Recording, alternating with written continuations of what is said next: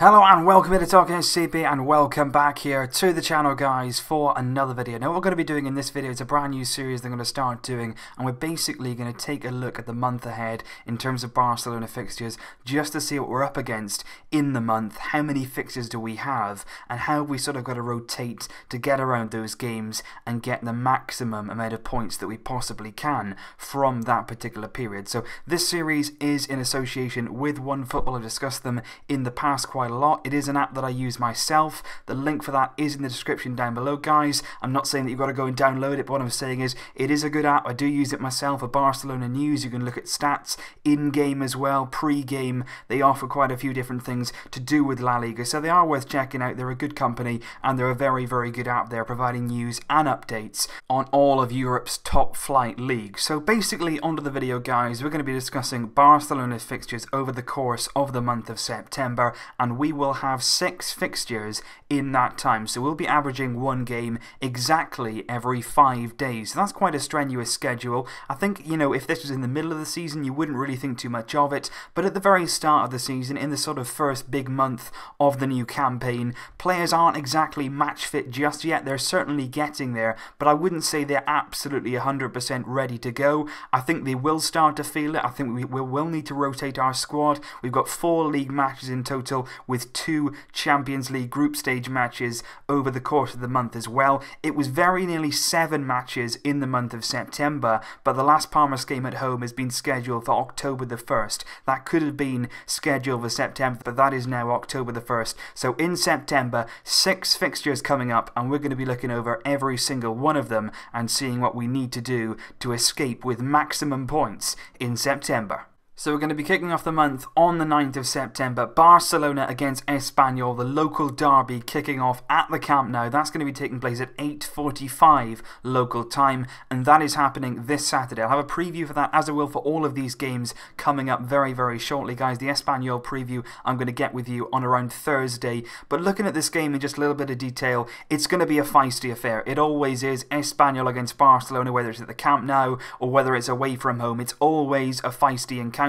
They're going to come, they're going to put in some really fiery challenges, they're going to get stuck in, and they're going to try and make us life as difficult as they possibly can in the Camp Nou. But what I would say is, we're a better team than Espanyol. We've got better players. We've shown that over many, many years now. All we've got to do is focus on the job in hand. We shouldn't get tied down in these individual duels. The one thing about not having Neymar this year is kind of an advantage in that way, because he did used to get involved in a lot of sort of 1v1s. There was a lot of fiery encounters surrounding Neymar, players getting frustrated with his actions. Hopefully we won't get that as much this season, but we just need to focus on the football. We're a better team on the day. We need to beat them, get the 3 points, and get off the pitch. What I would say about this, though, it's going to be very, very interesting to see Ernesto Valverde's team selection, because this game is going to be coming right off the back of an international break. We don't know how players are going to be feeling. You know, the likes of Lionel Messi, Mascherano, of course, coming on from long-distance flights from South America, and of course, you've got the Juventus game in mind. That will take place on the coming Tuesday, so there's not much recovery time from Espanyol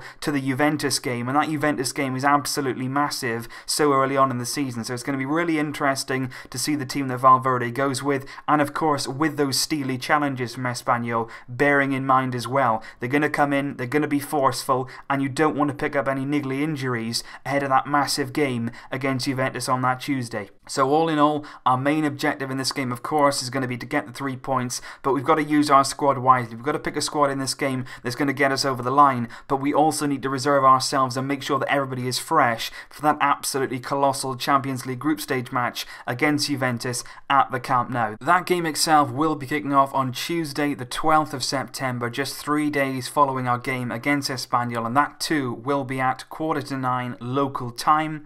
It's early in the season for a game like this. A lot of the time, you know, these Champions League group stage matches, you go, you play, and there's not an awful lot of pressure on either team. If you're a team like Barcelona, Bayern Munich, PSG, you're going to get through your group either way. But this is a very, very big game. I think it's a big test for Ernesto Valverde. We're going to have to see what he's got, and I think it's a big test for the squad as well. What sort of squad have we got this year? And it just makes it even more pressurised for me, simply because of the way that we exited the Champions League last season at the hands of Juventus. We're looking for revenge. We're looking to see whether our squad has improved at all since last season. So I think it's really important in this game to get the 3 points. And the reasoning for that is, well, the psychology strategy of it. If you get the 3 points now, we've beaten Juventus at home, 3 points on the board, and then they've got to play catch up. You know, we've got to go to Juventus later on in, you know, the Champions League campaign, in the reverse fixture of this one, and the pressure won't be on so much. We won't have to win that game. We'll simply have to not lose it. So I think if we can get the 3 points, it's a really good marker to set down early on. It puts the pressure more on Juventus than us,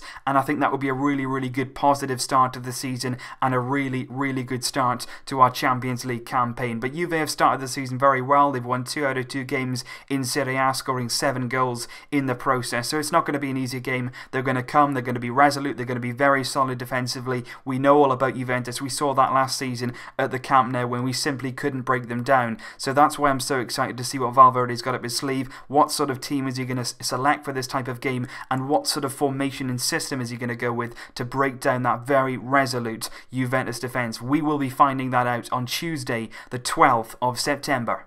And 4 days later from that, we will be heading to the Colosseum to face newly promoted Getafe. And what I would say about this game, guys, do not underestimate it. Getafe have just been promoted. They're never a good team in La Liga. They've always been one that have been flirting with relegation. But always when we go to the Colosseum, we always seem to make it really difficult for ourselves. So we shouldn't underestimate Getafe. We've got to go there. We've got to play our usual game. It's going to be, once again, very interesting to see what sort of team Valverde goes with. How much is he going to rotate in these games? Because we're going to be playing Espanyol. A few days later we've got Juve, and then a few days after that we've got Getafe away. So what sort of rotations is he going to use? Is he going to rotate heavily? What sort of team are we going to see going into this game? What we do know is that Getafe are going to make it very difficult for us. They're one of those teams that are based in the Madrid area, so they really don't like Barcelona. They're going to be putting everything on the line to do their neighbours a favour, which never really makes sense to me, that that's just the way that it is. They've started the season pretty mediocre. You know, they just got 1 point from their opening 2 matches of the season, but one of those points was gained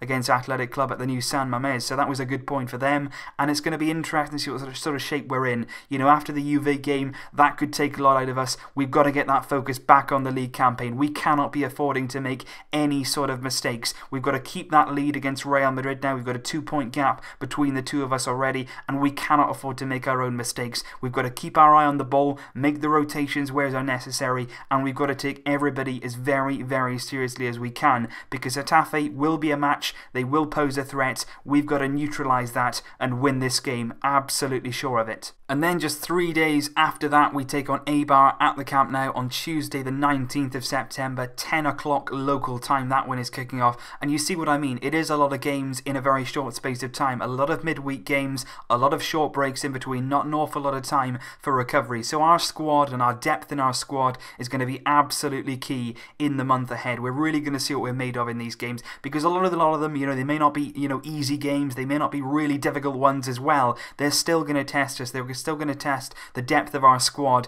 and how fit we are, how they can cope with these games at the start of the season. Eibar at home is not going to be an easy game either. You know, they're resolute. They're very good defensively. They're going to come to the Camp Nou. They're going to make it very, very difficult for us. Once again, though, it is a game that we should be expecting to win. We've got a better team, of course. Eibar have done incredibly well since they came into La Liga. A really, really small budget they operate on, but they've done a fantastic job. So far this season, they've won a game and lost one. They got 3 points. They won away at Malaga in their last game, which they picked up their points from. But like I say, they're going to come, they're going to make it difficult, but we've got to get through that. We've got to once again make sure that we're concentrated. Valverde's going to make the right team selection. That's a real constant over these period of games. Valverde is going to have a really big month ahead. It's going to decide what sort of start of the season we have, whether the positive energy can keep it going. He's got to make the right decisions. He's got to make the right calls with rotation, and we're going to see how good those calls are after these batch of games is over. If we're successful, it will be largely down to the rotation and the management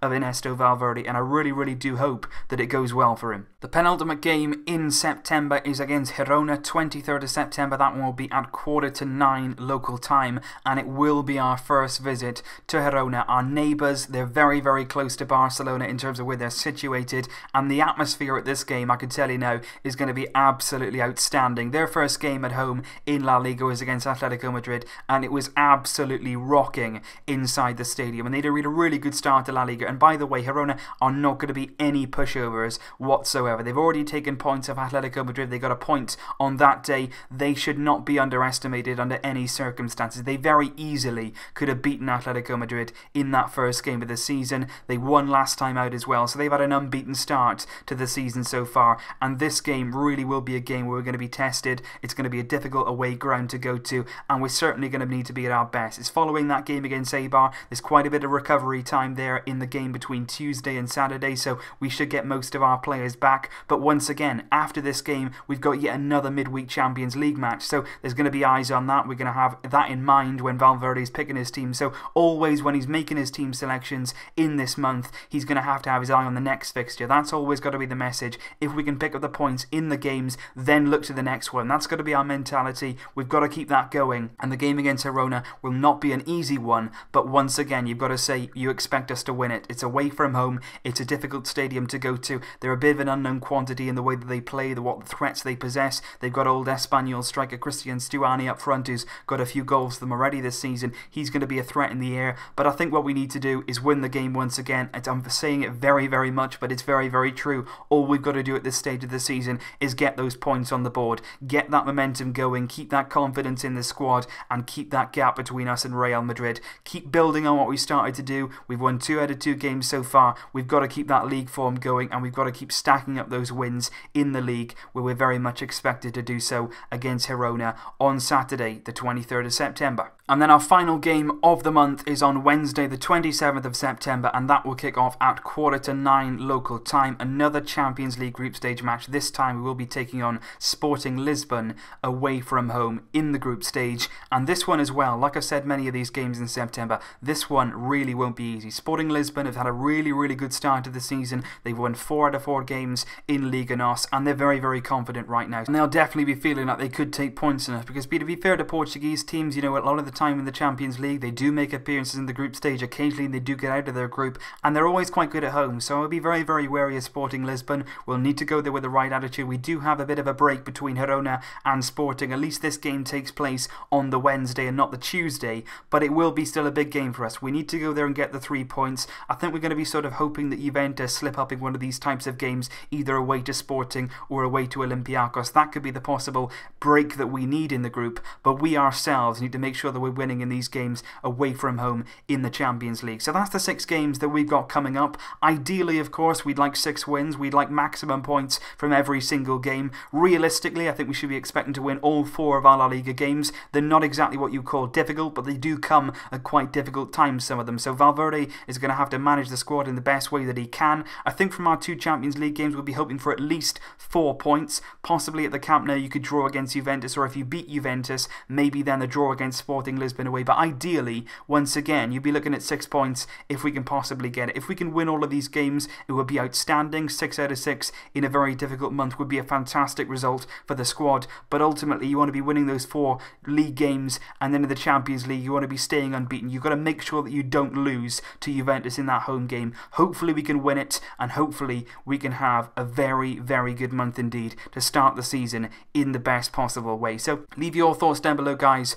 on our fixtures, on our schedule. What do you think of the fixtures coming up? How do you think that Ernesto Valverde will deal with those? What sort of games do you think that we should be heavily rotating in, or should we be avoiding doing that? Should we try to play the best team that we have as often as we possibly can, or should we look at some of these games and making sure that we're rotating our squad? Leave me all of your thoughts down below, guys. Always look forward to hearing your opinions. Thank you as always for tuning in and watching. I really do appreciate your constant support. I'll be back very soon with more videos, of course, but until then, as always, Vesca el Barça!